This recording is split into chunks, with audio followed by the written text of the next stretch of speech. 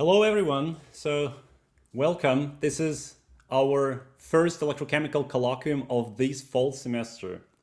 So if you're new to our colloquium and want to see the previous speakers, please check out our YouTube channel. We have all the talks and all the speakers there.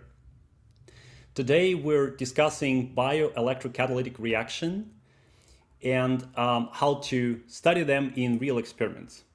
So as you know, the job of a catalyst is to lower the kinetic barrier for a specific chemical reaction.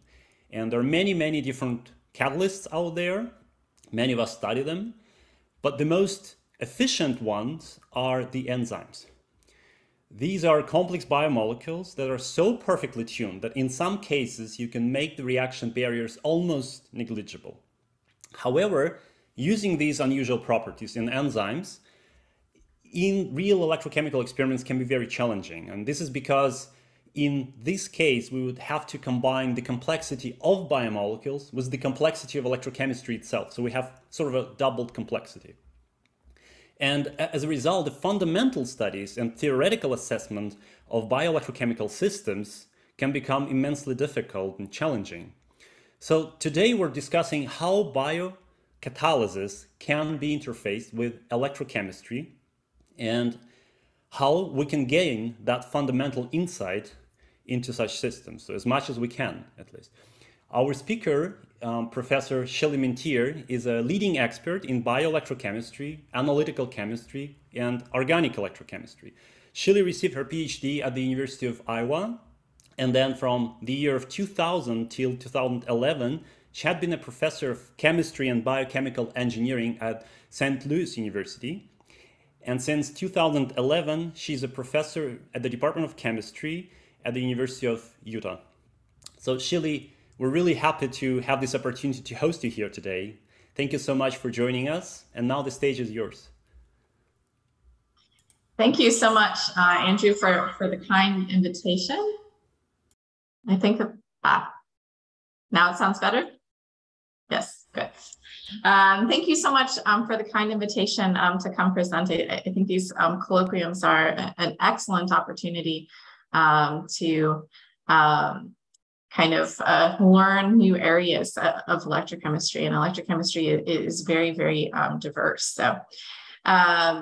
So Andrew had asked me to speak about bioelectrochemistry, and so I am going to choose to speak primarily on bioelectrocatalysis because that is what I do, but I thought I'd give you sort of a short introduction to common areas of bioelectrochemistry before we get started.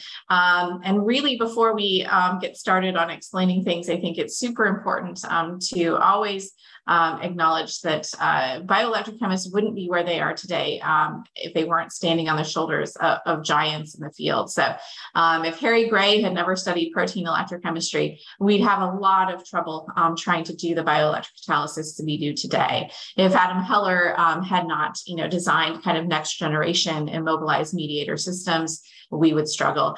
And then people like Mark Whiteman in the neuroelectrochemistry field sort of were critical to getting us to those next stages so that we can actually study neurotransmission as effectively and efficiently as possible.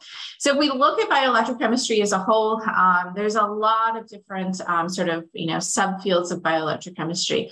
And I'm going to talk about a number of those sort of briefly because they involve putting a biocatalyst down on an electrode surface. So sort of all the areas in red there. Hold on just a second. Let me turn my laser pointer on. All the areas in red are areas where we're putting a biocatalyst down on an electrode surface. So I'll kind of cover those, but I didn't want to be the speaker who talks about bioelectrochemistry and doesn't talk about neuroelectrochemistry because this is a huge field. It's not a field that I work in, but it's a very huge field that has made tremendous contributions over the last 20 to 30 years in both in vivo bioanalysis as well as single neuron analysis to try to understand sort of neurotransmission, try to understand disease states, things like Alzheimer's and Parkinson's. And so they have developed a number of electrode structures that are focused on detecting sometimes the neurotransmitter like dopamine or norepinephrine, sometimes looking at ions, sometimes looking at things like nitric oxide.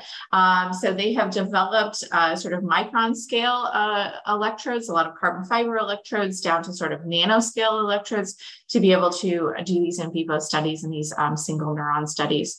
I'm particularly impressed with all of this work because they're working in a really complicated environment. So most of us who are, fundamentally trying to understand things are working in a buffer environment. We're not working in a brain. And so we don't have to sort of think about non-specific absorption. We don't have to think about everything else that is there and having that kind of selectivity. So that field is really booming. It's booming for a number of reasons. Part of it is, as we went to nanoscale, we were able to do a lot more. And the other has been that materials electrochemistry in this field has broadened to be able to look at all different types of carbon materials as electrodes and their performance. So most neuroelectrochemistry is fast scan voltammetry. So they have made a lot of headway in the electroanalytical side of things in terms of improving the fast scan voltammetry techniques. But this is some work from Jill Benton that just shows, that you can make incredible improvements by sort of changing what your electrode material is. And there's a lot of work going on there. Making electrodes that, prevent passivation, making electrodes that give you selectivity, et cetera. So I just didn't want to talk about bioelectrochemistry and not say something about neuroelectrochemistry, even though I don't personally do it. So my research group and kind of the focus of a lot of our work has been interfacing biocatalysts with electrode surfaces.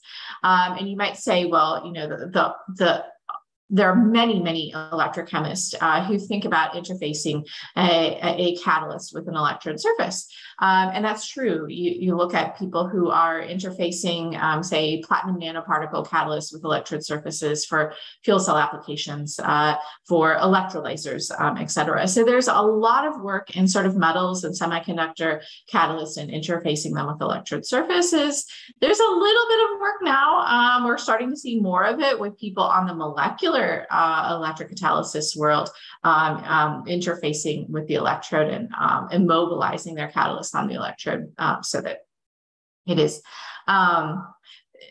so that it's not sort of free in solution. But biocatalysis gives you an extra challenge. And the extra challenge is that your biocatalysts, whether those are proteins, those are nucleic acids, those are whole living organisms, they're insulators, they're not conductors. If you put a platinum nanoparticle down on an electrode surface, that platinum nanoparticle has many active sites on the surface, and you can conduct the electrons to from the electrode surface very easily because the whole particle itself is conductive.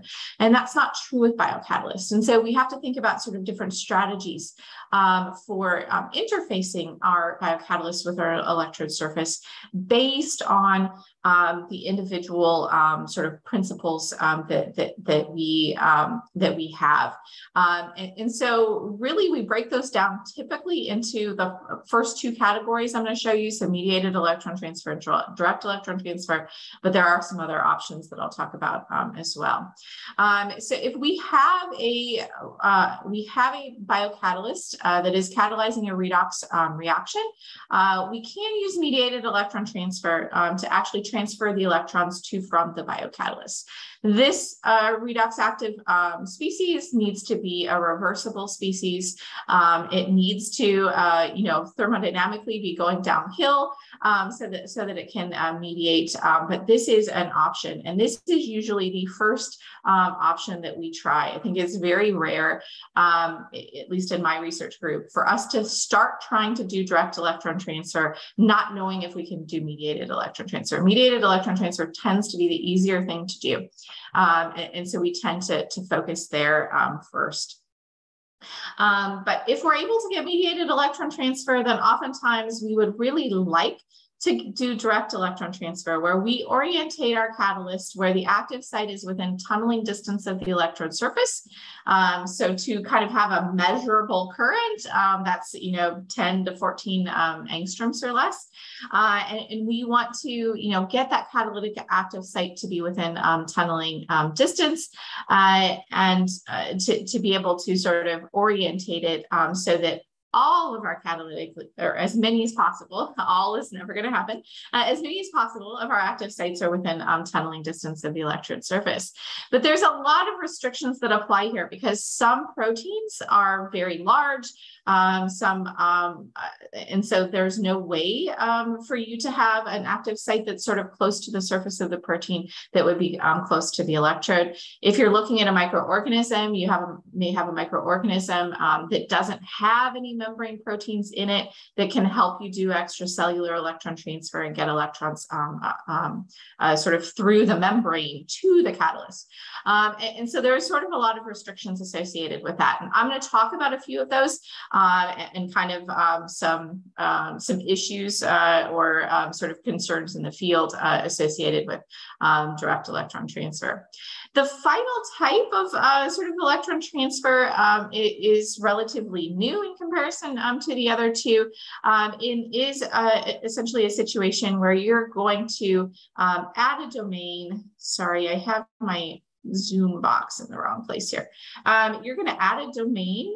Now I've turned off my laser pointer. Let's see if I can get this to work again.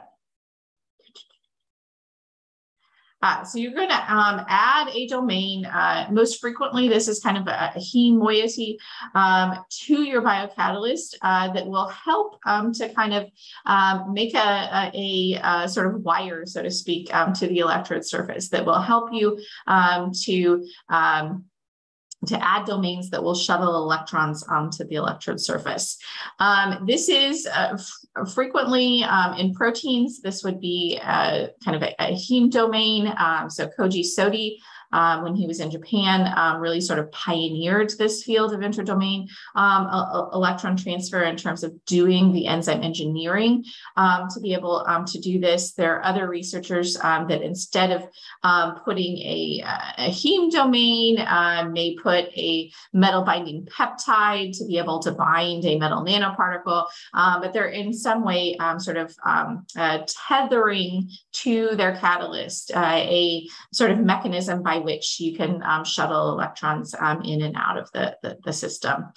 Now, before I go in and kind of talk about some examples of mediated and direct electron transfer, I would be remiss to not sort of talk about protein film voltammetry. So I'm going to talk a lot about cyclic voltammetry, and I'm going to call my electrodes modified electrodes. And that's kind of the community, the electroanalytical community that I personally grew up in.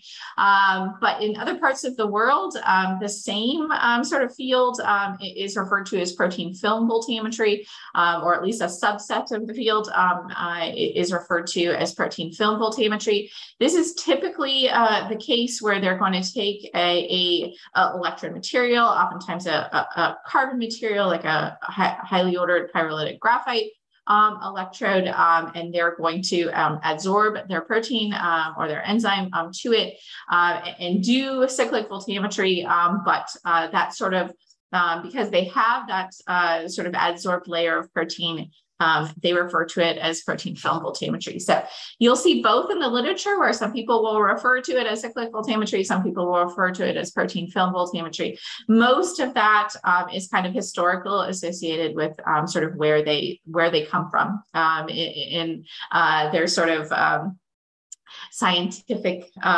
evolution as to which they refer to it. So I'm going to call it cyclic voltammetry, but some of the stuff that I talk about today, others might call protein film voltammetry.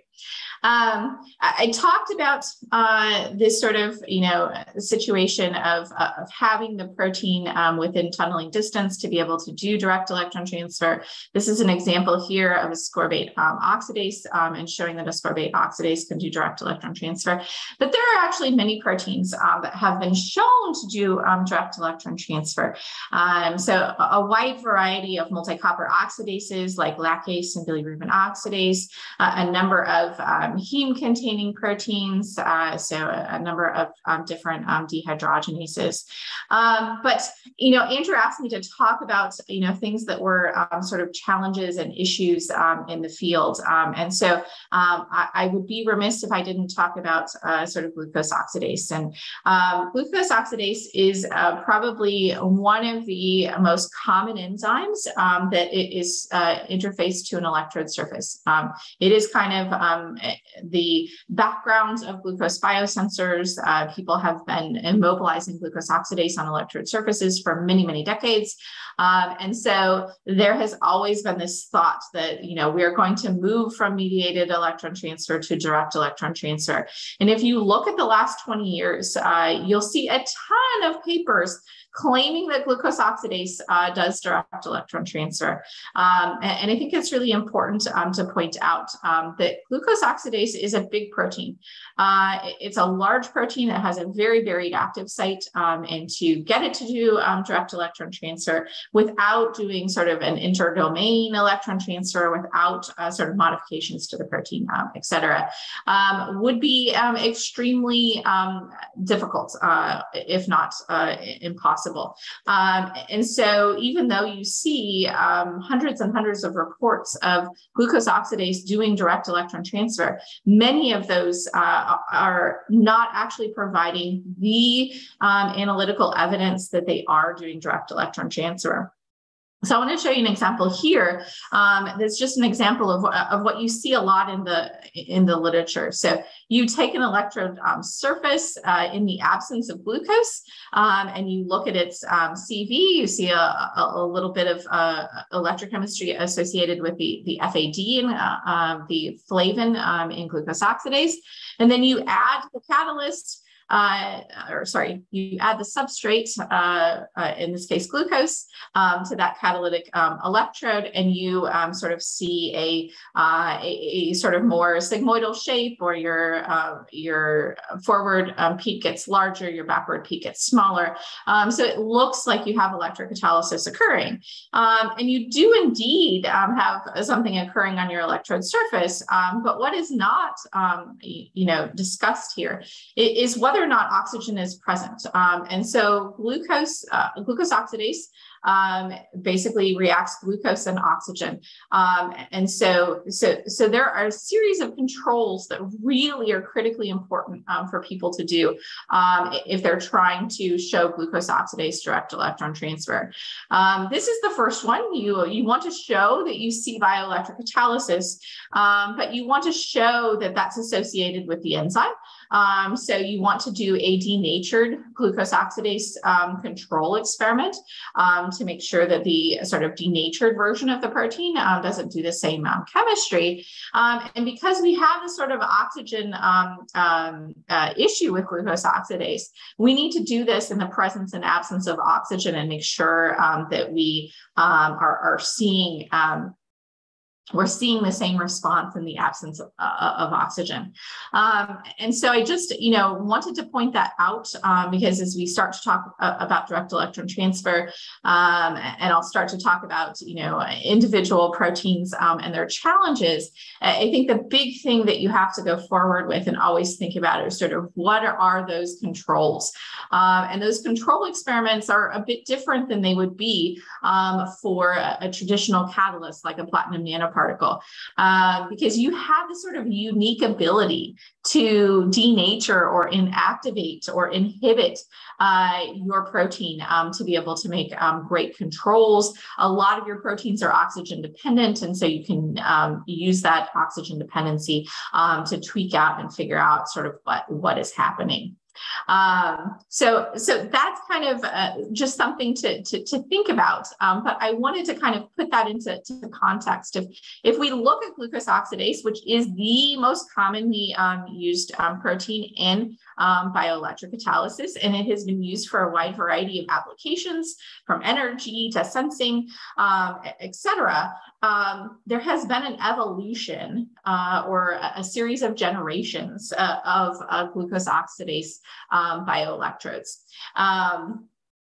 I will tell you, some people will listen to me talk and they will say, oh, you're opposed to glucose oxidase. I am not opposed to glucose oxidase. It is a wonderful protein. It is a rock solid protein. So, you know, when I have a new student coming into the lab, it is a great protein for them to work with first, because it is so rock solid and it is so easy to work with that although, you know, we're interested in a wide variety of proteins, that is a good place to start. But if we look at glucose oxidase and the sort of generations of electrodes that people have made with glucose oxidase, the very first sort of generation of electrodes, and these were actually for biosensing applications for people looking at glucose testing for diabetic patients, they basically looked at the chemistry that glucose oxidase does and says glucose glucose oxidase oxidizes glucose to gluconolactone, simultaneously reducing oxygen to peroxide. And so those very first electrodes that had glucose oxidase immobilized on them, the electrochemical measurement was actually the depletion of oxygen. So it wasn't directly sort of measuring the chemistry of the catalyst, but as the catalyst continued to consume the glucose, then the oxygen concentration, the dissolved oxygen concentration in the solution went down, and they would see an electrochemical signal for this. Obviously, this becomes complicated because you have significant variations in dissolved oxygen. And if you don't have a very well-contained system, then your dissolved oxygen concentration may change with time as well. And so the next generation was like, okay, dissolved oxygen is problematic because it's there in different concentrations all of the time. Instead, maybe we would look at the product. Peroxide is also electrochemically active. And so the second generation of glucose oxidase bioelectrodes looked at that peroxide that was being generated. This works really well in a lot of applications that are not sort of biological or in vivo applications, but it does allow for sort of false positives from a lot of things that might be sort of biologically there, like acetaminophen. So do you have a high glucose concentration, or are you detecting that you took acetaminophen today? So that's really the inspiration then for the third and fourth generation, which are the mediated electron transfer and the direct electron transfer systems. So the field of bioelectrocatalysis is actually huge and quite long. But if we look at sort of where we are in the third generation and fourth generation, then we're just looking at a few decades instead of an extremely long time. The third generation, those are our mediated electron transfer. I'm going to talk about a number of mediated electron transfer systems. And then that fourth generation, those would be your direct electron transfer systems, if you can get direct electron transfer to work. And many proteins, that we work with, we've probably worked with definitely greater than 50 proteins, enzymes in my lab in the last, 22 years. And I would say, less than 20% of them do direct electron transfer. So not everything can do direct electron transfer, but it is sort of, something that we would like to do for proteins that are capable of doing it. When it comes to thinking about these two systems, the first thing to think about is really why would you want to do direct electron transfer and not mediated electron transfer? And direct electron transfer allows you to not have thermodynamic losses. Anytime you put a mediator in, you're going to have a thermodynamic loss associated with that. And I'll show you a couple pictures of that. And so when we think about mediators, we really have to think about that when we're choosing a mediator. So how do you choose a good mediator? You want the potential, you want to look at the potential of the mediator. And obviously, we need it to be a thermodynamically viable to do mediation, but we don't want to lose too much potential. So I have a figure here. This is thanks to a longtime collaborator of mine, Plamen Atanesov, who's now at the University of California, Irvine. But if you look at a glucose oxygen fuel cell, you can look at the thermodynamic anode potential, you can look at the thermodynamic cathode potential and say, I should get this voltage associated with it. In reality, the enzyme catalyst, each enzyme catalyst is going to do that reaction at a slightly different potential. So here, lactase and bilirubin oxidase do that really close to the thermodynamic potentials. So Andrew was saying that you have sort of high efficiency for proteins. Part of that is because many of them do the chemistry without a lot of potential losses, but there always will be a potential loss associated with those catalysts. If we look at our anode enzymes, I have a whole series of glucose enzymes here that have different cofactors, whether those are NADH cofactors, FAD cofactors, or PQQ cofactors. And you can see that the potential of the reaction for glucose oxidation actually happens at different potentials depending on the catalyst that you use. And so if you were doing direct electron transfer, you're communicating directly with that catalyst. So whatever the potential of that catalyst is sort of the potential of the chemistry that you're doing. However, if we put a mediator in there, so say I'm using glucose oxidase and I put a mediator in there, now the potential is going to be driven by that mediator. And so here I show, kind of a 300 millivolts loss in potential associated with a mediator. That wouldn't be the best mediator that we would want to choose. We want to choose a mediator where our losses, we still have to have a driving force. So our mediator still has to be in this range, but we want to minimize those losses as much as possible so that we, in this case, we're generating energy so we can be as energy efficient as possible and convert chemical energy to electrical energy as efficiently as possible. So when we're thinking about mediators, we've got to think about the potential of the enzyme. So some people will make the mistake of looking at the potential of the reaction. And it's not about the potential of the reaction, but it's about the potential of the enzyme. So all of that early work from Harry Gray, determining potentials of proteins on electrode surface, all of that is sort of helpful for us today to make that initial determination of the enzyme potential so that then we can look at mediators and make sure that we have a driving force that we are in the right potential range, but that we're not losing too much potential. So ideally, can we be 50 millivolts, 60 millivolts from that enzyme potential so that we don't lose a lot of potential. So that's thinking about it with your sort of physical chemistry hat on, but we also have to think about it from the biochemistry side of things. A lot of the mediators that we have tried to use over the years are actually inhibitors to enzymes.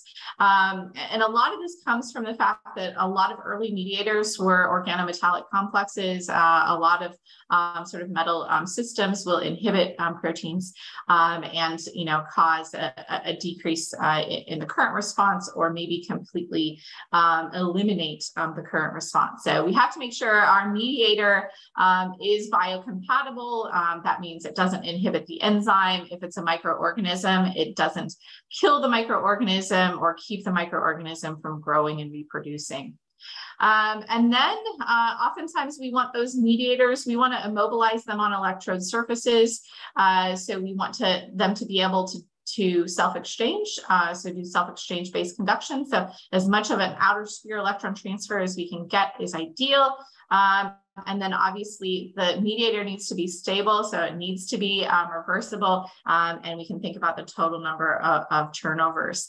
So if you really look at what an electrode looks like here in my dark blue, this is our electrode surface. We're going to want to put some proteins down. If we're in a mediated system, they don't need to be orientated in a monolayer on the electrode surface. They can be within a polymer, but we have to take a few things into account.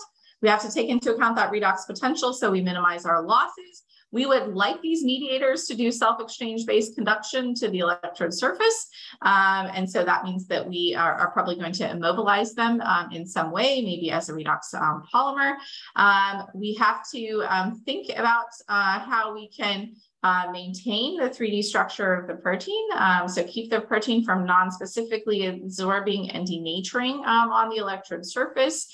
Oftentimes these polymers, we want to add cross-linkers to them, but we want to make sure that we add cross-linkers that still allow the protein to have some degrees of freedom, so that it can still do catalysis. We want the polymer to be a polymer that allows for fast diffusion of substrate or reactant into the polymer and product out of the polymer. So we work with a lot of hydrogels in that area. So there's a number of variables that we think about each time we design electrode structures. So with that, I'm kind of going to go back to talking about some individual systems of interest other than glucose oxidase. With that, keeping in mind that although we'd love to do direct electron transfer, there are a lot of times that we have to do mediated electron transfer. And every story I'm going to tell you is going to start with mediated electron transfer. And if it's possible to do direct electron transfer, then I'll talk about how we've been able to do that, or how we plan to do that. Just a reminder, there's a ton of applications of bioelectrocatalysis. We're not going to focus so much on applications, but more fundamental design today. But the bioelectrocatalysis that I'm going to talk about today is going to be divided in two parts. Those that generate electricity, so we would call these fuel cells or batteries, and those that use electricity, and sort of these would be the electrolyzers. So this is just the difference between having a galvanic cell and an electrolytic cell. And so I'm going to start talking about galvanic cells because my research group sort of started on the galvanic side of things, and then we've moved to the electrolytic side of things. So we'll sort of change gears sort of midpoint in discussing those. So the first systems I want to talk about are sort of interfacing enzymes with electrode surfaces for energy conversion. So for fuel cell applications, I think we're all sort of familiar with hydrogen oxygen fuel cell. And the fact that the platinum catalysts that are typically at the anode are great at working with simple fuels. Things like hydrogen, if we alloy them, things like methanol. But if we start to work with really complex fuels, you have a lot of challenges. Most precious metal catalysts don't easily break carbon-carbon bonds. Doesn't mean that they can't break carbon-carbon bonds, but in terms of sort of atmospheric pressure, room temperature, and reasonable overpotentials, it's really hard to break carbon-carbon bonds. Enzymes break carbon-carbon bonds quite well, and they can work with really complex substrates.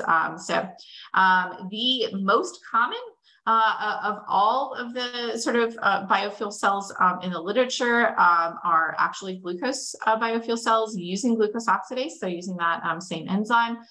This is some early work associated with osmium-based redox polymers, and there is a series of researchers, both in the US and Europe, that have effectively used osmium-based redox polymers at both the anode and the cathode of a fuel cell. So obviously two different osmium polymers that have two different potentials. One is going to drive that glucose oxidation to gluconolactone with the glucose oxidase. The other that would take a multi-copper oxidase like lactase or bilirubin oxidase and do oxygen reduction to water. The literature, this work is coming out of the early 2000s, but this sort of field has been around now, well established. Current densities are increasing as people take a more materials approach to making these electrodes and trying to improve the anode material, the redox polymer, the enzyme, the sort of composite itself, adding nanomaterials, et cetera. So this is sort of a very healthy field that is very useful for thinking about implantable devices or wearable devices. So in the case of glucose being in the bloodstream, being in sweat, being in tears, you can think about that glucose being consumed. In this case, you're just doing a 2-electron oxidation, glucose to gluconolactone, but you have an infinite, essentially, amount of fuel that is coming and being produced. If you think about this more from the sort of energy storage and energy conversion situation, you would be like, okay, you got 2 electrons out of glucose, but you really want to get 24 electrons out of glucose. You really want to take glucose all the way to CO2 and not, glucose to gluconolactone or a 2-electron process. And so this then becomes sort of super challenging to think about, because there is not one enzyme that can do glucose complete oxidation to CO2. I always tell people, what is the Holy Grail? The Holy Grail, if I was a biochemist who could design something, would be a single protein that could do 24 electron oxidation of glucose. That really can't happen. So I'm not a biochemist. There's a possibility that that enzyme engineering is possible in ways that I don't know. But everything that I have seen in terms of enzyme engineering, can we get dehydrogenases, or what we call oxidoreductase enzymes that catalyze redox reactions, to catalyze more than one redox reaction? We can. So they can engineer promiscuity into proteins to be able to do multi-steps of the process. But in the case of something like glucose, you have to break many carbon bonds. So you need lyases as well as oxidoreductases, and to get that in sort of one protein that would do all 24 electrons is just not feasible. And so if it's not feasible for you to engineer one protein to do the chemistry, the redox chemistry that you want, then you have to think about cascades. And in the 90s, you saw the first cascades come out. So Tejas Palmore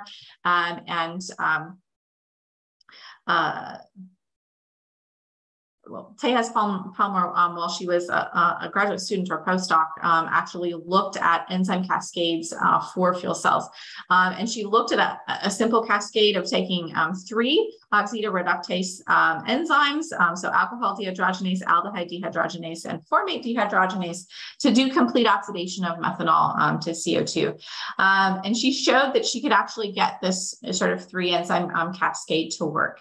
And so this works in this case really well for systems where we don't have carbon-carbon bonds. So we can make cascades where we do deep or complete oxidation, so long as we don't have to break the carbon-carbon bond.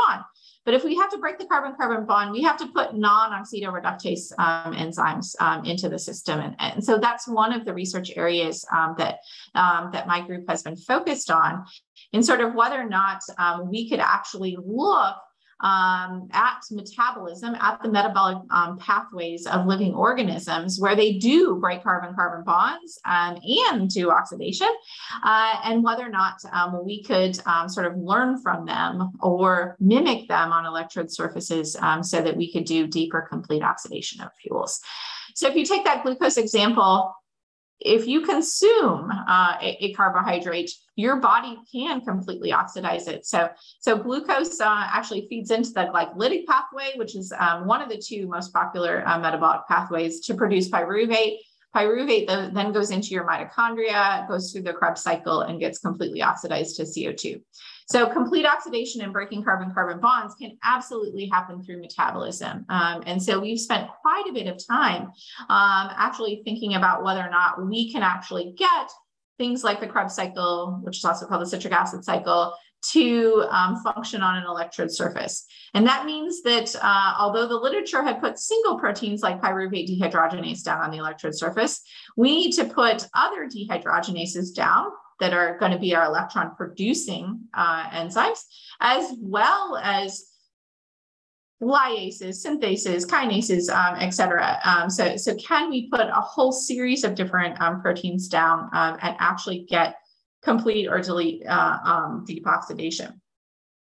And so in this case, if you actually look at the citric acid cycle, unlike glucose oxidase that has this bound cofactor FAD, it turns out that with most of your dehydrogenases of the Krebs cycle, they're NAD or NADP dependent, which means that they actually have a cofactor that is not bound. That cofactor has to get to the catalyst, it has to react, change its oxidation state, and it has to diffuse away.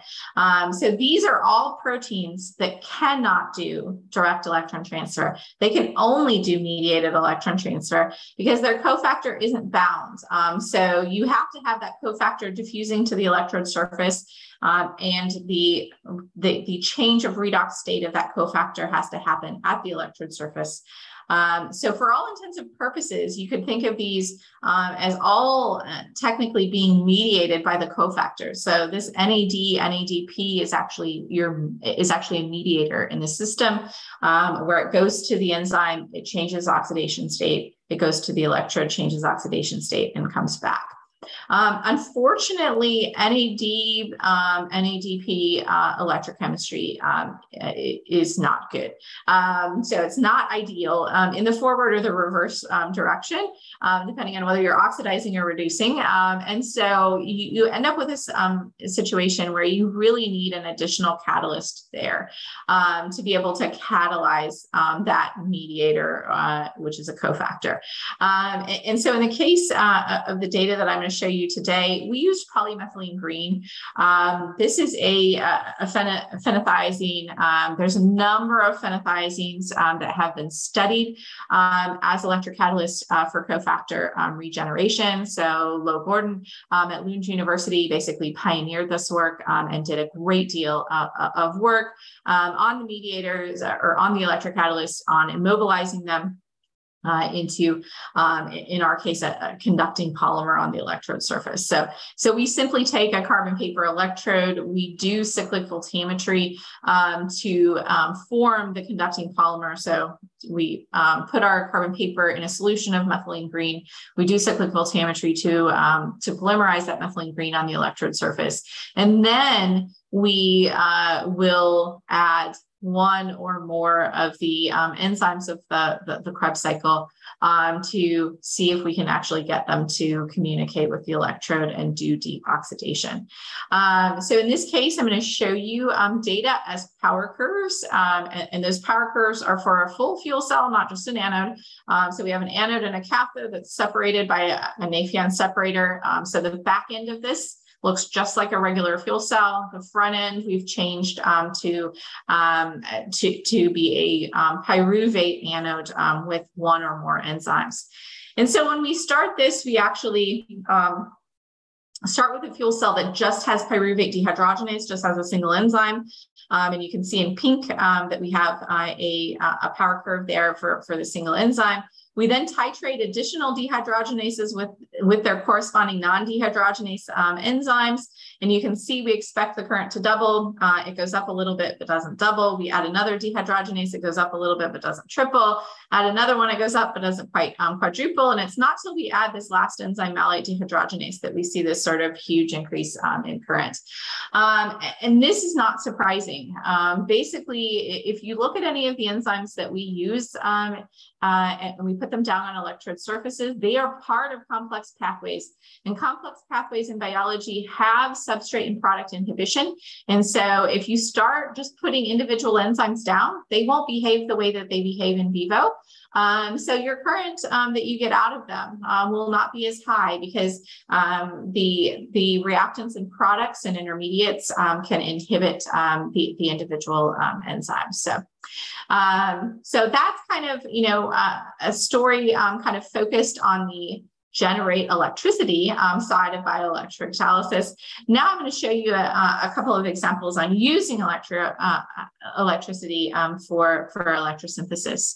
And so just to give you a little background of sort of why I care about this particular protein, a lot of us kind of know about the Haber-Bosch process and how important it was to produce the ammonia that feeds the world for the last 100 years. But if we actually look at the Haber-Bosch process, because it is a high temperature, high pressure process, because we're not using sort of green or very green hydrogen, it's a really high energy consumption process, and it is actually responsible for producing a lot of the global CO2 production. So electrochemists have been interested in sort of whether or not they can make catalysts to do nitrogen reduction to ammonia. So that's a challenging reaction. Breaking a nitrogen-nitrogen bond is a challenging reaction, hence the reason that in Haber-Bosch, this is done at high temperature and high pressure. But as we started to see all of this literature and all of these people looking at different precious metal and transition metal catalysts that they're trying to use for nitrogen reduction to ammonia, we started realizing that this might be a situation where really biology can help us out. So for millions of years, biology has evolved an enzyme called nitrogenase. It is the only enzyme that's known to reduce nitrogen to ammonia, but it does it at room temperature and atmospheric pressure. So it's a great sort of, protein in terms of this chemistry that's really difficult to do with traditional catalysts, is something that we may be able to do with biocatalysts. And so Ross Milton, who is a postdoc in my lab, who's now a faculty member at University of Geneva, was really excited about sort of whether or not we could use nitrogenase as a catalyst. Unfortunately, it's really hard to work with. It's really hard to express and purify in its active form. And so a special thanks goes out to Lance Seefelt, because Lance Seefelt at Utah State really helped us out. He had Ross come visit, showed Ross the intricacies of actually producing the enzyme. It's also important to note that this enzyme is a promiscuous enzyme. So it's also interesting to us because it doesn't just do nitrogen reduction to ammonia. It also does proton reduction. It also does CO2 reduction, azide reduction, et cetera. And so from us, it was like, okay, this is a really interesting protein. It has this beautiful, bioinorganic cofactor. It's a complex protein because it has two parts to the protein, and they have to come together and transfer electrons and go apart. So it was a significant challenge for us electrochemically. And so our first thought is, okay, if I want to interface this protein with the electrode surface, I really just need this catalytically active portion. So I really just need the portion that does nitrogen reduction to ammonia. And then rather than having this protein over here that transfers the electrons, I am going to use the electrode to do that. So we always start with mediated electron transfer because it's always easier than direct electron transfer. And so we decided to immobilize our protein on the electrode surface, use cobaltocene, cobaltocinium as a reversible mediator because it had the right potential for that catalytically active portion.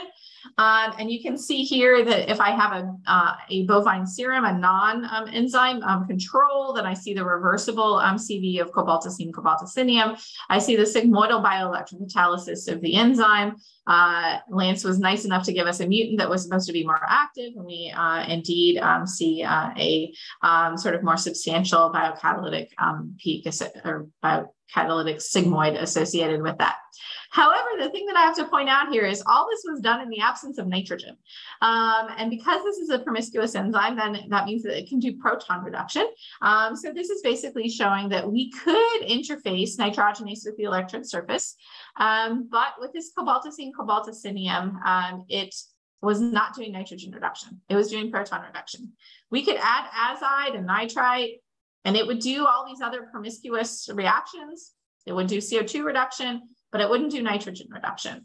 And so that meant that we kind of had to go back to the drawing board, and we couldn't just put the catalytically active protein, but we had to put this ATP-dependent protein down as well. And that meant that we had to look at the thermodynamics of the iron protein and mediate the iron protein.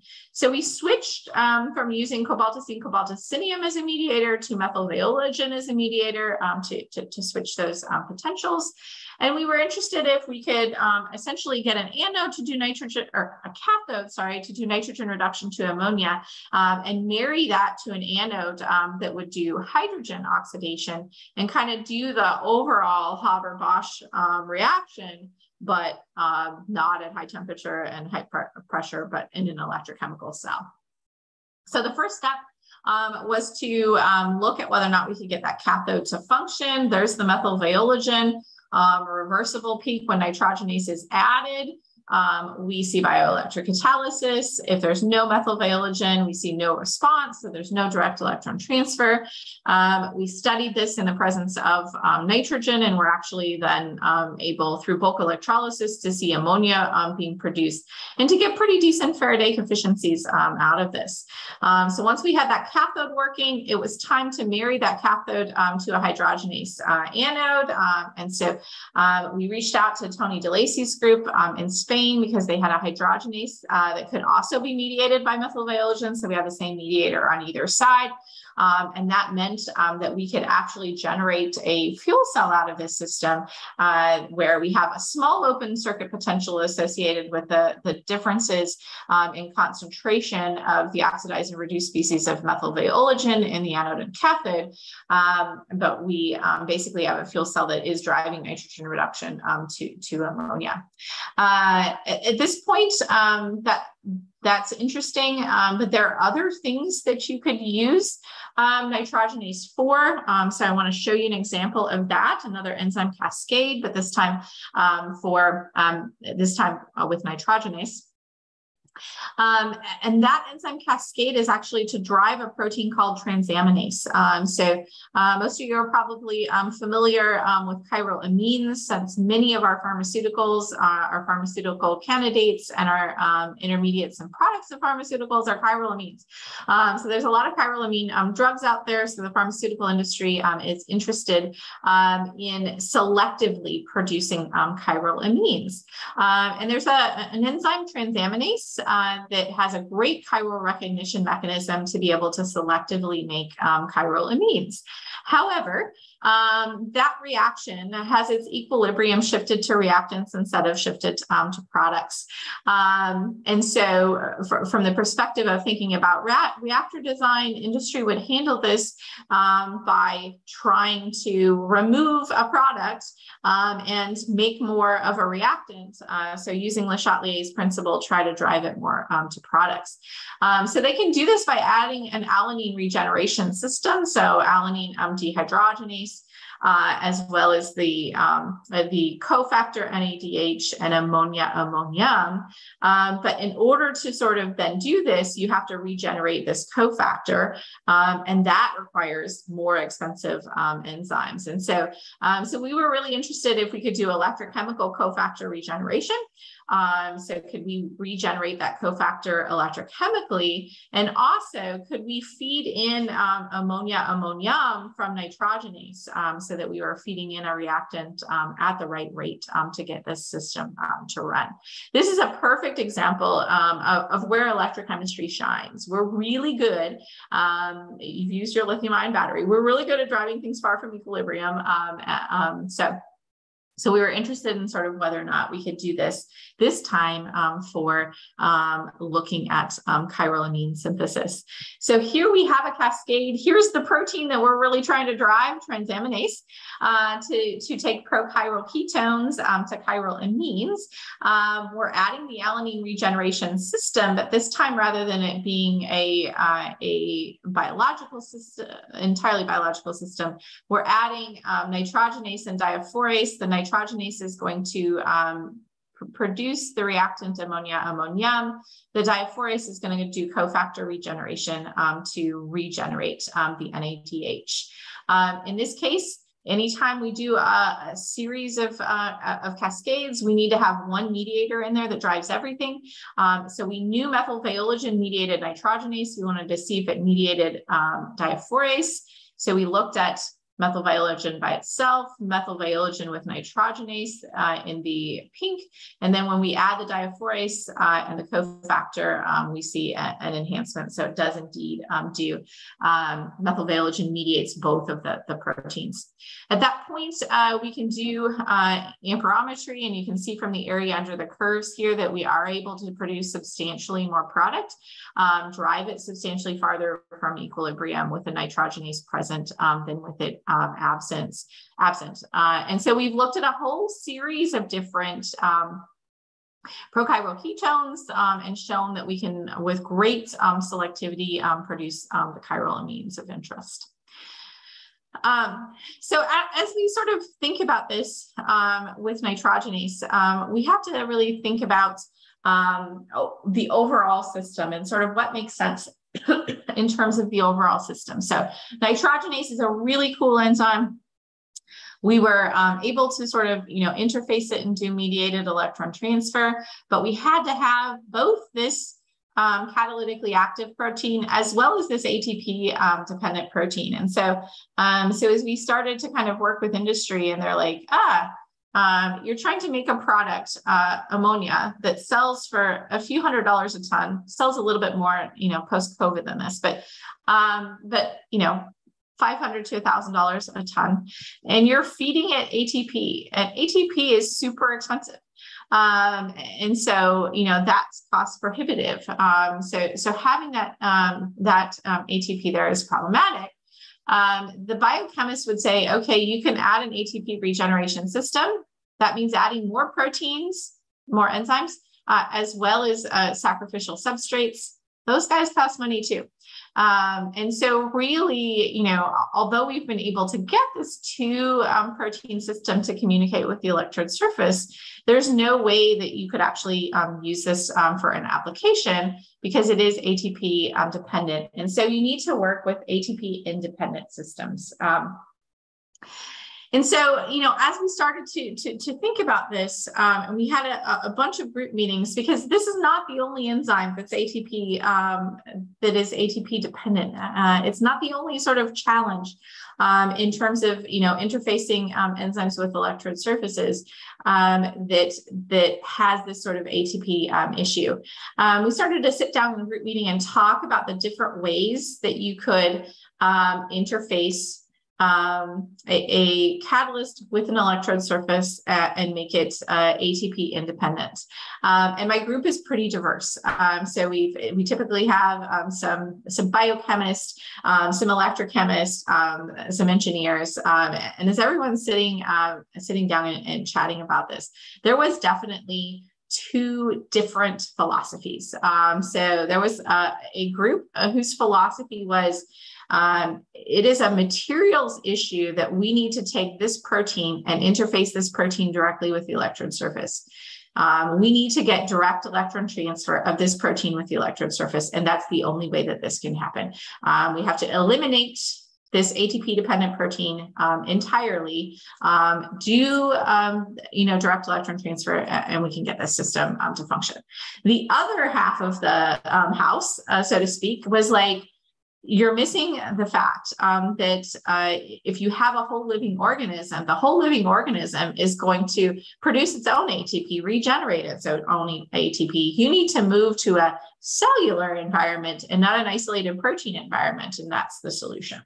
And so, like any good faculty member, the answer to this was to let both of them go both of their directions and wait and watch and see. So I'm going to tell you the story of what happened with the wait and watch on this particular project.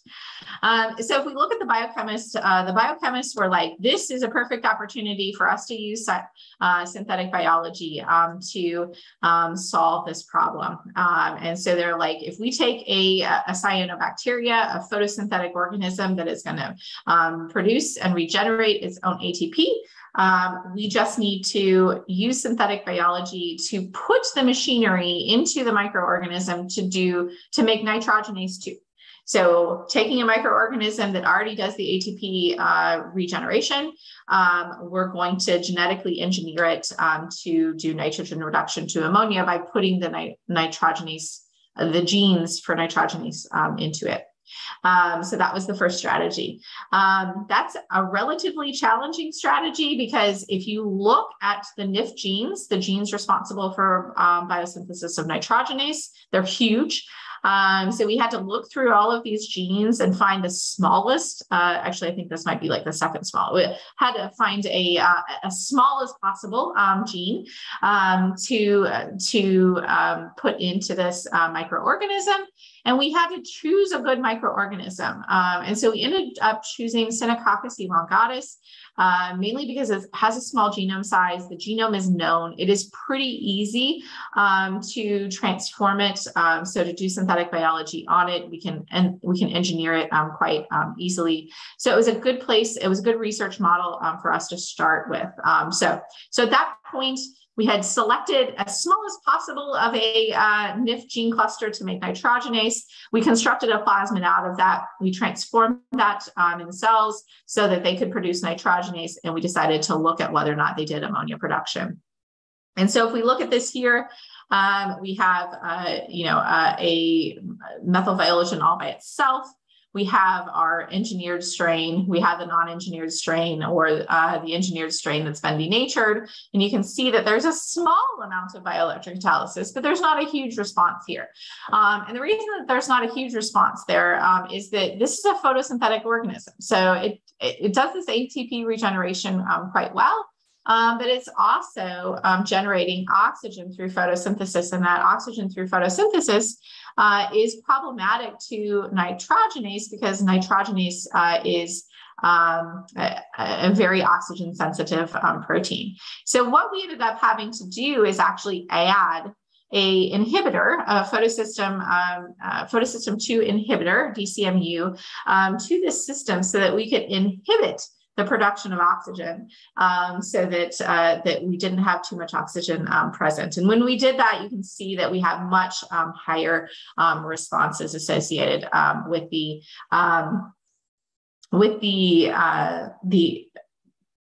nitrogenase bioelectrocatalysis. We, at this point, still have a mediator. So this is still mediated by methylviologen, and methylviologen does cross the cell membrane. So there's not problems with that. But as we started to look at this, we're like, oh, this is beautiful. It's beautiful bioelectrocatalysis. But then you start to look at product quantification. And at this point, we were starting to look at product quantification through a series of different detection assays. And there are detection assays out there that are UV-vis detection assays out there with fluorescence.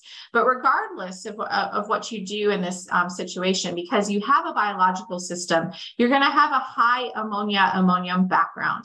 So here's the strain that is not electrochemically producing ammonia in the sort of lighter green. And here's the one with the nitrogenase that is doing nitrogen reduction to ammonia.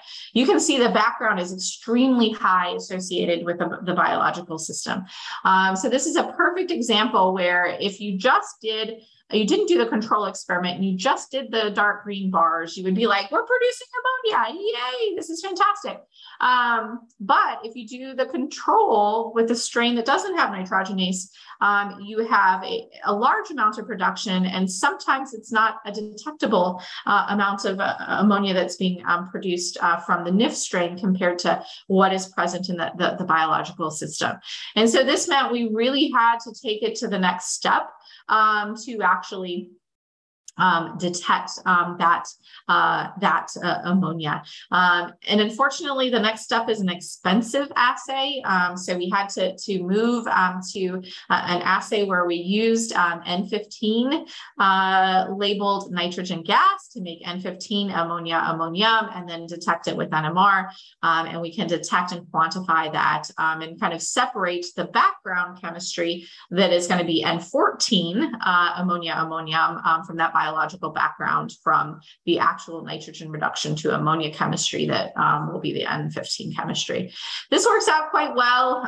You can see that we are not as high in Faraday efficiency with a mediated system here. So mediation is not as ideal for this particular system, but you can see that we are indeed producing quite a bit of ammonia.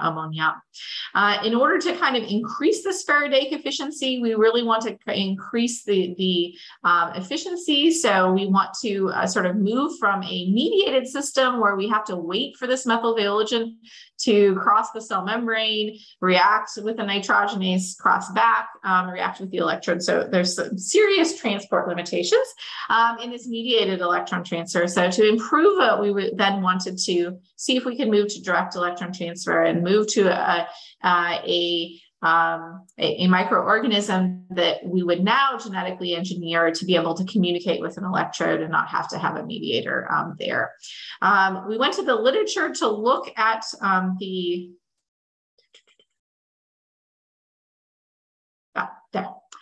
we went to the literature to look at natural exoelectrogens, so natural microorganisms like Geobacter and Shewanella that directly communicate with the electrode, looked at their chemistry and looked at whether or not we could easily put that into cyanobacteria, and decided to choose the chemistry that makes Geobacter communicate with the electrode surface. It's an outer membrane cytochrome, and it's that outer membrane cytochrome that has been put into cyanobacteria before for solar cell applications. And so we thought, okay, we've already engineered the nitrogenase in there. Maybe we can add this membrane cytochrome, so now we can do direct electron transfer. So this time we did a chromosomal integration of the OMCS into the previous strain with the hope that then it could do direct electron transfer. We went and made sure that after we transformed it, it does indeed produce the OMCS. We did electrochemical impedance and cyclic voltammetry to show that there is communication. And then we started looking at whether or not we could indeed produce ammonia. So here is with the mediator, here is the direct electron transfer. So you can see we have higher current densities. We also have higher Faraday efficiencies and higher ammonia accumulation. So that direct electron transfer does work in this case. And the whole living, not sure what my computer is doing. We'll give it a second. The whole living microorganism is, able to do the nitrogen introduction to ammonia, have the ATP, ADP working well. So that was the biologist's sort of strategy to how to get rid of ATP. I told you that the electrochemists were like, it's all about making a material so that you can do direct electron transfer. Biology is not going to solve your problem. It is materials electrochemistry that's going to solve your problem. And all we need to do is direct electron transfer. And so David Hickey, who was a postdoc in the group, who's now a faculty member at Michigan State University, developed this really cool polymer to promote direct electron transfer. So this polymer has a linear polyethylene backbone that is, the backbone is functionalized with pyrenes. Pyrenes will pi-pi stack to carbon electrodes. So this helps to be kind of a glue to hold the nitrogenase onto the electrode surface. But the nitrogenase also likes a very hydrophobic environment, and that pyrene helps the hydrophobic environment to get the right orientation to promote direct electron transfer. So in this case, we can take this polymer that David made, we can take the enzyme, some carbon nanotubes, some crosslink it all on the electrode surface, do a little bit of cyclic voltammetry, this time in the absence of nitrogen and in the presence of nitrogen, and you can see a response. We're able to sort of detect the ammonia production. If we go back and do square wave voltammetry, we can see both sort of metallo components of the catalytically active enzyme. So we can see that cofactor as well as the P cluster, and we can determine the potentials of those. This has been great fun because it turns out that for biochemists to figure out potentials of the cofactors in their enzymes is a bit challenging for them, a pain for them. And so Oliver Enzel and Lance both gave us a series of mutants so that we could show that as the metal changed in the cofactor, or as you mutated around the cofactor, that you could change the potential. It also gave us an opportunity to do some chemistry that they weren't able to do. They can only do assays with that iron protein, that ATP-dependent protein present, and we're able to do it without. And so we're able to show that when we do with and without, that one of the roles of that iron protein is actually to shift the potential of the cofactor to a higher value.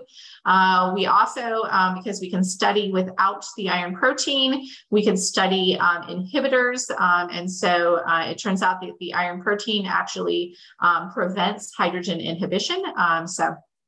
So this has been fun because it has allowed us from an electrochemistry perspective to have a new tool to help the biochemists look at mechanism, but it's also allowed us to look at kinetics and efficiency and actually figure out sort of what are those ideal potentials that you would have to apply to not have hydrogen evolution, since the enzyme is inhibited by hydrogen, but still have the nitrogen reduction to ammonia. So hopefully in the last hour and 15 minutes, I've showed you that we can do both direct electron transfer and mediated electron transfer on both enzyme systems as catalysts, as well as whole living organisms as catalysts, for a wide variety of applications, from kind of mechanistic sort of fundamental enzymology to energy applications and synthesis applications. And with that, I would like to thank the funding agencies, collaborators, my research group who did everything that I showed you because I'm just the talking head, you guys for being a patient audience, and I looking forward to your questions. Thank you so much, Shelley. It was an amazing talk. It's really a lot of new things that we haven't heard here yet of. So we're open to questions, and the audience can ask directly. You can also you can ask in a chat, and maybe I can start. If you can open your presentation, I'm really sorry. If you can go back to your presentation to one of the last slides where you show the enzymes directly on an electrode.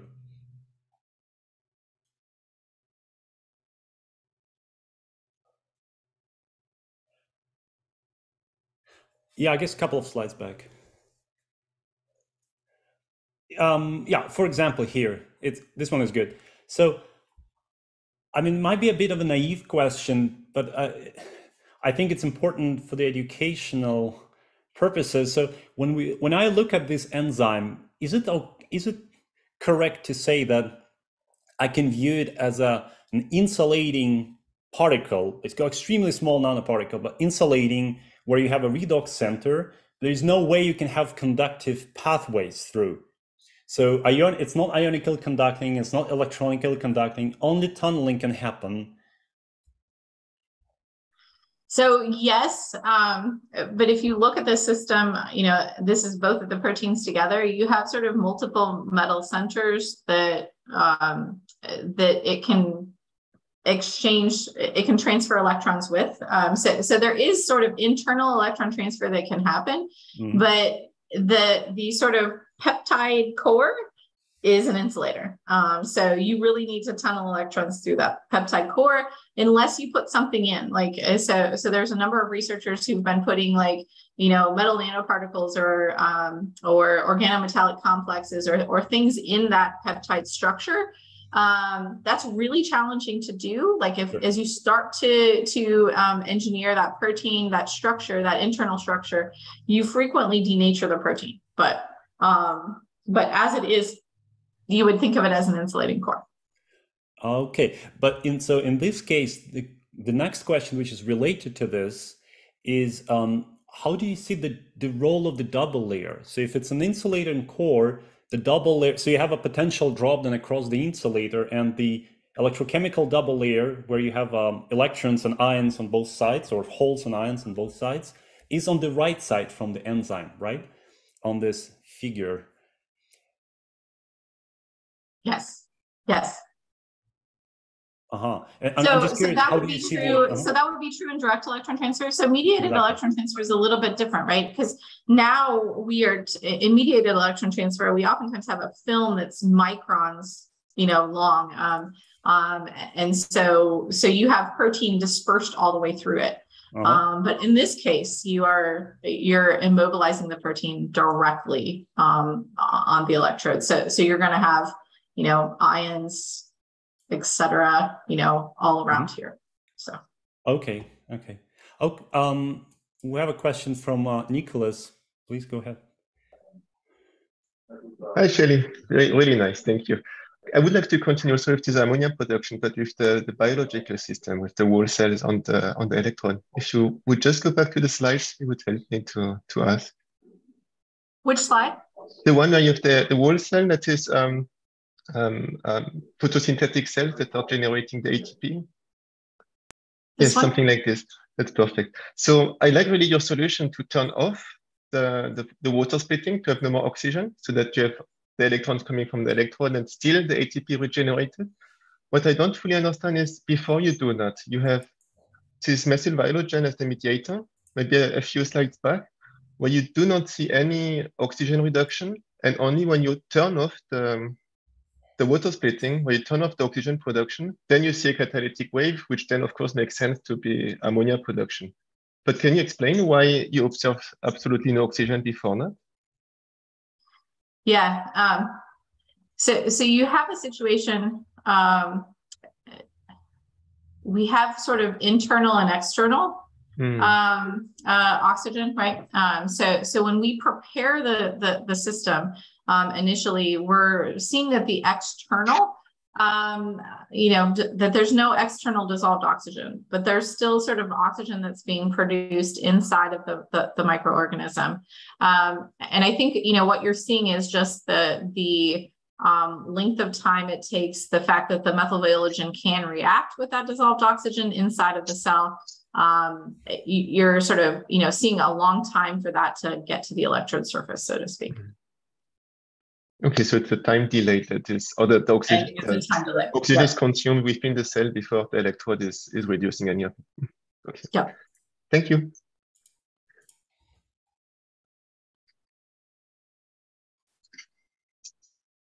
Please go ahead. Can I? Yes. Yeah. Thank you for the nice talk, Electrode. I have two questions. The first one is the stability of this kind of performing system. How long does it continue to produce ammonia for this bioelectrocatalysis? Yes. So I guess we're talking about several different systems here, right? A mediated system, a direct electron transfer system, and the sort of whole living organism. We haven't focused so much on making materials for sort of long-term stability. We work with a company, and I think that they've looked at a couple of weeks of stability. So some stability, but my guess is that we are seeing degradation over that sort of 2-week period. So I would say that you're probably talking kind of 10 days to a couple of weeks with the enzyme system. Could that be improved? Yes, obviously, you can spend a lot of time immobilizing enzymes on electrode surfaces to make them stable for longer. The microbial system becomes a really complicated system. And, people will say that microbial bioelectrochemistry has the advantage of having very long-term stability. Like there's examples of people using microbes in microbial fuel cells for 3 to 5 years. Where the cells are growing, reproducing, and all continues to function. In this case, when we're adding that inhibitor, we have to be very careful. So what we're typically doing is going through a time path where we inhibit photosynthesis and we let photosynthesis happen to allow the cell to grow and reproduce. And then we inhibit again, do nitrogen reduction to ammonia. So it's a bit more challenging in this system in a lot of ways. The cyanobacteria was not maybe the best model system for that aspect, but it is a beautiful model system to be able to do the genetic engineering. So biologically, it was a good choice. Electrochemically, it may not have been the best choice.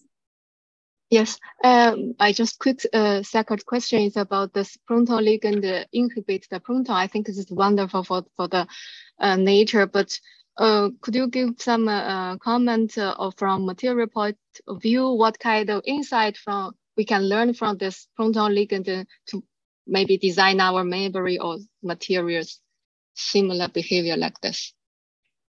Yeah, so I think the things that you learn from biology is just how important that second coordination sphere is in terms of designing catalysts. So obviously, that becomes a huge challenge as you start to think about biomimics. It also, though, in the case of like looking at the iron protein, you really see that iron protein serves a purpose. But electrochemically, we got the reaction to happen without the iron protein. So it serves a purpose biologically in terms of protecting the protein that is not 100% necessary. So if you think about a biological system, things to be at a, biology likes to do things at kind of moderate potentials and not extreme potentials. And so it has to put a lot of sort of engineering into the system to be able to operate at extreme potentials. And so that's a perfect case of something where that iron protein biologically is super important, but we're able to handle it from the electrochemistry perspective and do the chemistry even without it. We do have to realize, though, that proton reduction to hydrogen, too much of that is a bad thing.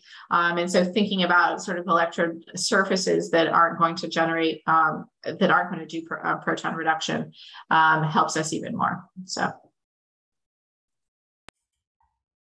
Thank you. Thanks, Adam.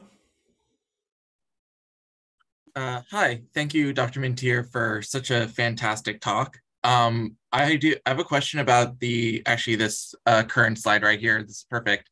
So the cyanobacteria that you incorporated the OMCS protein into it, did you functionalize the electrode or add a polymer to the electrode to help it grow as a biofilm, or did you just let it grow on its own? And then a second part to that is, does the machinery of the OMCS protein allow for intracellular electron transfer, or is it only an extracellular protein? I would say that the second question we don't know the answer to. We know it's helping extracellular electron transfer. We don't know if it's helping intracellular.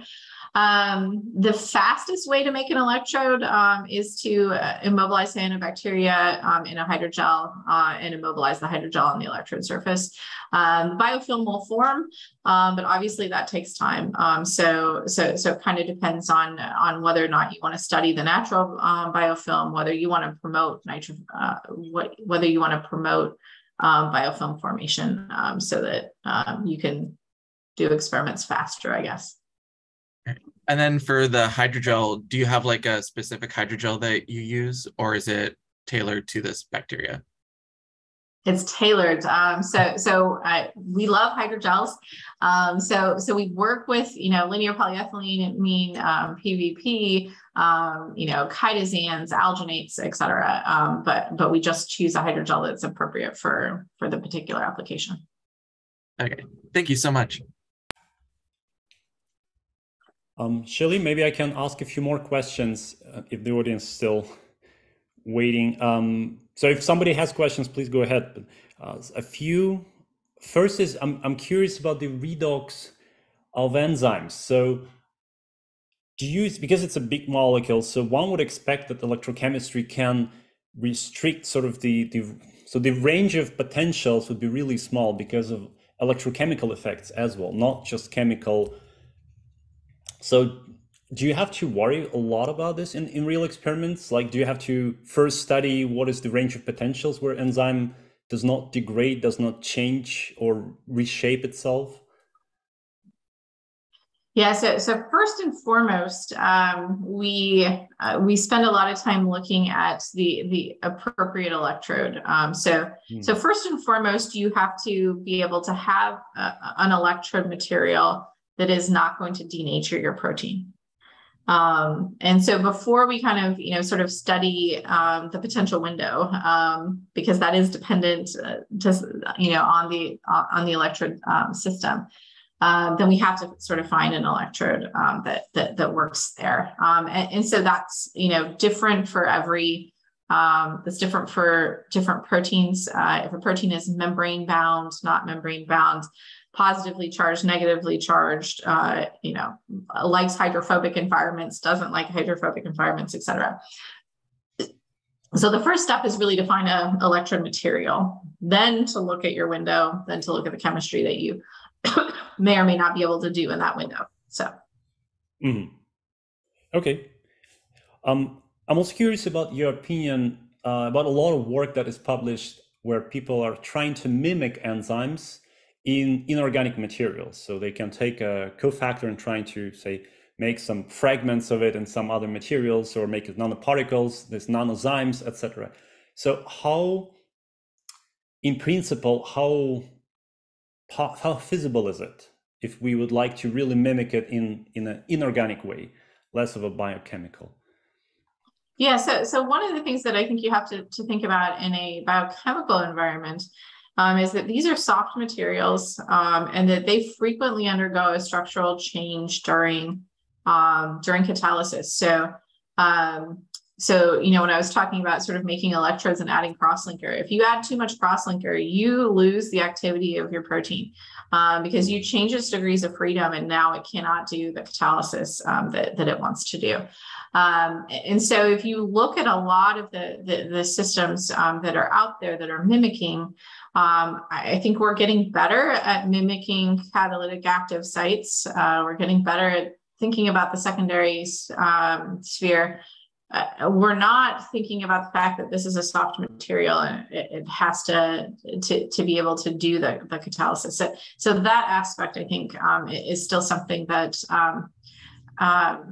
I think people in the molecular electrocatalysis community are thinking about, but that hasn't sort of translated itself to the sort of heterogeneous catalysis community as much as it will need to really to really function. I mean, I think some of the systems, like some of the things that we are starting to introduce is the selectivity of the catalytic active site in terms of shape, right? So Alex Kuhn and his group, they've been doing basically making metal surfaces that are imprinted with the catalytic active site so that they get selectivity. So that's making a step towards that, but then that's still sort of the solid material, and you're going to have to think about the fact that the protein really is a soft material that uses that to its advantage in a lot of systems. Right. So you think that getting rid of it is pretty much unfeasible if you want to have enzyme level activities in inorganic systems? Yeah. Okay. You also discussed partly the synthetic biology. So the question that I'll ask you may be a bit naive, but I think I'm curious about the future, how you see it. Do you see any sort of possible interface in the future between directed evolution of enzymes and electrochemistry? So when we can direct the evolution in a way that it would help enzymes work better for direct electron transfers for, say, electrochemical experiments. There's any way, Yeah. I don't know the state of the art in directed evolution field these days, it's exploding, but maybe you know better, of course. So maybe you have some perspective? So directed evolution is only as good as your screen, whatever your assay is, right? Right. And so that becomes, I think, what has become the challenge. People have done directed evolution to make the enzyme, say, more selective or more active, things that were not sort of to make it more electrochemically viable, but to make it have other properties that they could assay for. The challenge in saying, okay, I want to do directed evolution to promote direct electron transfer, as an example, is how you come up with an assay to do that. So DropSense has a 96 well plate sort of electrochemical reader. But that is a situation that is still you're still challenged by throughput because the way that most assays work in directed evolution is on the whole organism itself or the cell lysate. And cell lysate, if I put cell lysate down on an electrode surface, I can passivate my electrode beautifully, but seeing the protein of interest in there is really, really difficult. So right now we don't have a great assay strategy without purifying the protein to some extent and then putting it into a 96 well electrochemical plate reader. And that's the throughput of the purification is just not there at this point. Right, So, but you think it might be quite promising and somebody comes up with a great idea how to do it. yeah. Okay. I think what is probably, probably a lower hanging fruit at this point is taking and designing proteins. I talked about that interdomain strategy of sort of adding components to the protein. If you do that experimentally, most of the protein gets denatured. And I think you definitely have the possibility then to use computational strategies, things like Rosetta, to predict what proteins will be stable and kind of do more site-directed mutagenesis than directed evolution. I see. Yeah, it's quite advanced. So maybe along those lines, the question that I would ask is about the nanoelectrochemistry, since you touched a little bit upon that. So we discussed it with Andrew Ewing previously. The question is, so there's a lot of people are studying neuroelectrochemistry, and they're trying to control the neural circuits from, or at least do the readout from the computer, say ideally brain-computer interfacing. And on the other side, there's a lot of bioelectrochemistry, but in between there's a big gap because it's very different levels of sort of analysis that you do.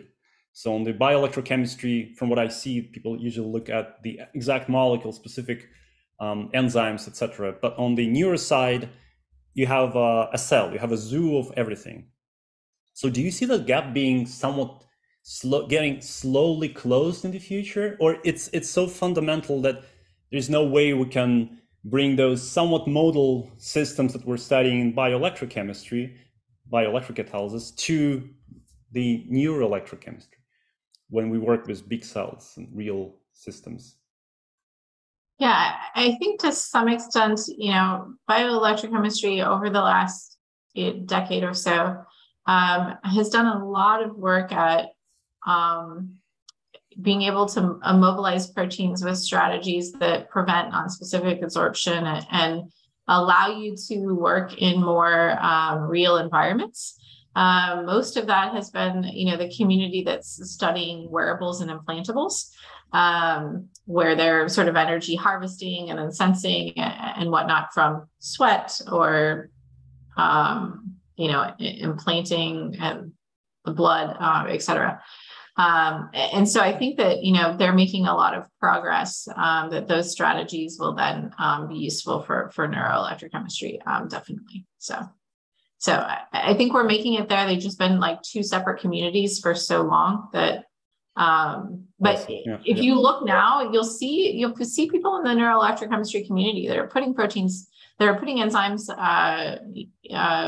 down on electrode surfaces for basically mostly detecting non-redox active species. So.